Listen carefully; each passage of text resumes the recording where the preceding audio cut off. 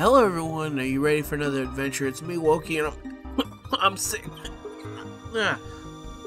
Give me, I'm recovering from a sickness. It's not COVID related, it's just a general cold.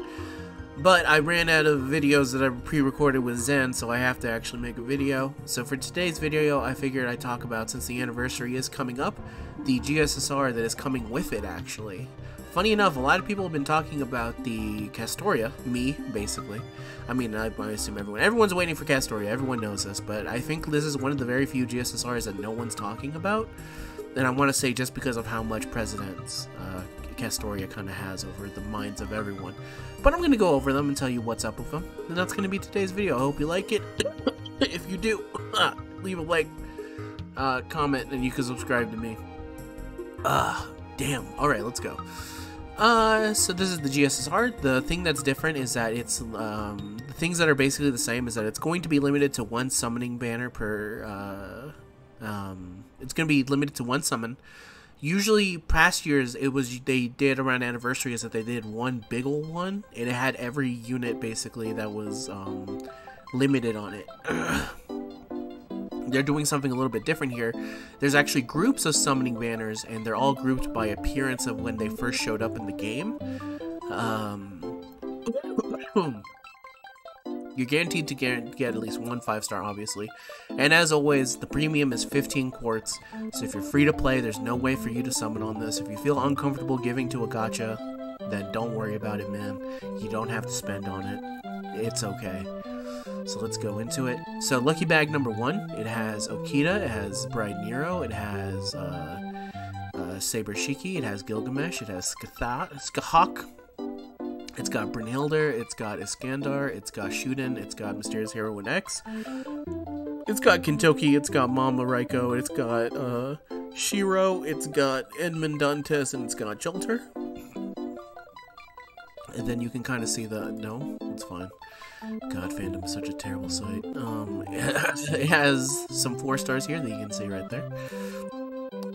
In terms of the lucky bag for the next one, we've got King Arthur, we've got Musashi, we got I was about to call her Summer, I think she's called Squirtoria, so I'm gonna go with that for right now.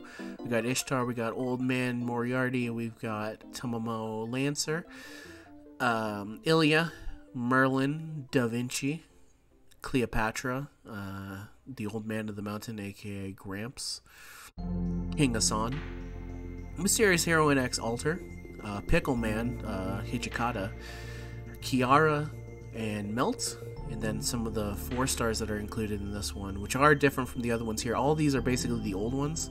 For this one, though, some interesting ones from here is, of course, Mo Summer. Probably one of the best Writer's Arts units out there, especially for a 4-star. It's insane how quickly you can loop with her. You can loop with her now, with the units that you have now. It's kind of crazy. I think she's one of the very few units that can also just loop with herself if you have the right setup. So very good. So they do have some summer units in here, which is nice. They have the other summer units as well. And hey, even Lip is here. Hello, Lip. Next lucky bag, we've got Sigurd, Erdskargl, Summer, I don't want to call her Jol, that's not her name, Alter, Salter, there you go, that's what they called her, Ivan, Skahak, Scotty, Nero, caster form, Semiramis, Sherlock Holmes, Okita Salter, not Salter, I don't know why, oh my god, the sickness is messing with my head, Abby, and Hokusai, I think is how you say it. Of course, we have, some actual... Fujino is a very good 4-star. Not to say you should only summon on this one for Fujino, but it is something to kind of keep in mind, especially with some of the other summer units. Not to say you're guaranteed her, but hey, it's better than nothing. She hasn't come back. She's not going to come back in a very long time. Next lucky bag, we've got Benny.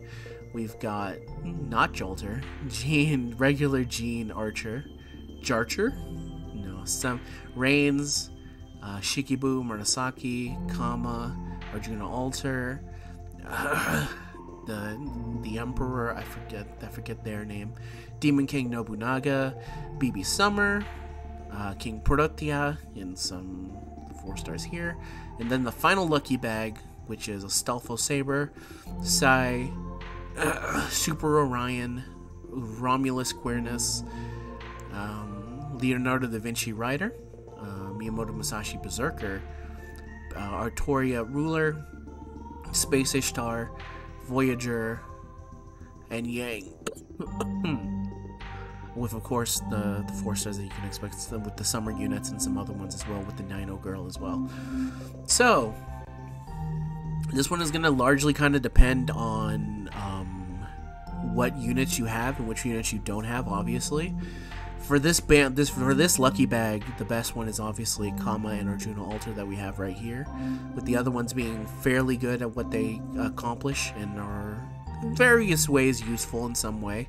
This lucky bag is crazy because it has Super Orion and it has Romulus and it has Space Ishtar and it has this. I think this actually, for the most bang for your buck, if you don't have any of these units, I think the worst unit is debatably maybe a Stelfo, and even then a Stelfo is still pretty useful. Same thing goes for actually Yang, is that I think might actually be Yang. And I have Yang at MP2, so I can say if she's bad or good or not. Might change with the coming arts meta, of course, for me. Maybe she'll finally get more use for me. But anyway, obviously Kama and Arjuna Altar are the big ones for this one. For this one, it's obviously Scotty. She's kind of the big go-to focus on this one. I would say Erish Kugel is probably not as good as she once was, but she's still a Rin face, and damn it, she deserves her own summer unit. Do it. I'm gonna die on this hill, but please release her summer version. For this one, it's Squirtoria. She's probably the best unit on. Actually, no. Merlin is still very good, even though people want him to get buffed, even though I don't think he needs a buff. He is not the top guy that he once was, especially on the JP side with the new Buster meta units, but he's still very good at what he does. He's still very good defensive and stuff like that. So it'd probably be him and Squirtoria here. And then for the very first one, it is, I really like Bright Nero, and then I really like Skahak, but I think the best one is probably Gilgamesh, just because it's Gilgamesh. The rest of these are probably a little bit old, in a certain sense, and need a little bit more buffs. I would say Bright Nero is probably the one that, I use Bright Nero the most here, because she's the one I have the most here.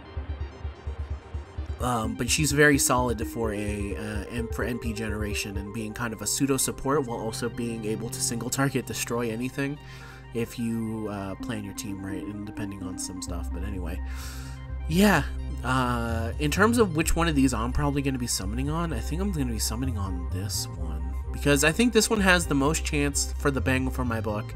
If I miss, the worst I can get here is NP3 Yang. Or NP2 Yang, I forget which one I have on her, and maybe Ostelvo. But the chances of getting an NP2 Super Orion is insane. The chances of getting Romulus are insane. I wouldn't mind another dupe for Sai. Getting her is extremely good. Same thing, especially these two with arts metas in mind are insanely good. I like Arturia Ruler. She just needs a little bit more damage, and she's already MP2 for me. So MP3 might help a little bit mitigate some of the damage stuff. Space Ishtar is very good, and Voyager is very good, and I already have him, though. So that's the only bummer, is that I would want him to be... basically, from the wants here, the big wants would be Romulus and Leonardo. And the rest of them I'm kind of okay with to various degrees. Kind of like, oh, he's new at least, or at least they're stronger now. And also, from the 4 stars at least, it would give me another chance to get Okita, Summer, and Dino Mama. So it's something to keep in mind. If it's not for that one, the next one I would probably summon on is...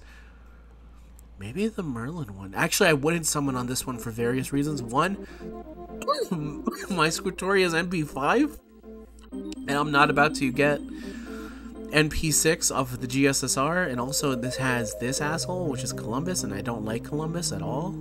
So this one's an automatic no summon for me, dog. And this one I think is just a little bit too old, though I'm missing some of these.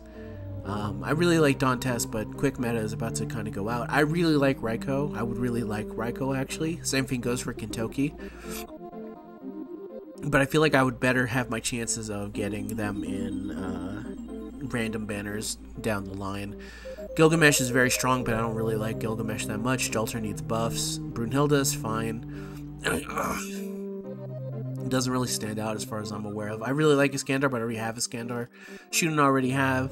Mysterious Heroine X, I think I already have. So it's kind of looking at these and kind of going like, which one of these actually fits the best for me? And I think it's the one with the most newest units for me is the one I'm going to go with. So for you, you're going to have to make a decision on this one. I think there's justifications for each of them. It's going to kind of depend on your box. But if you're someone going in with absolutely no units whatsoever, I would say this one is the best one for you if you're going to pick something.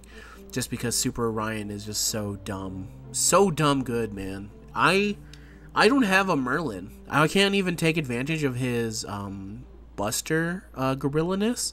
And I still am able to win with him through pure force of his own NP is that strong. He's that stupid good. I've so far not run into a single...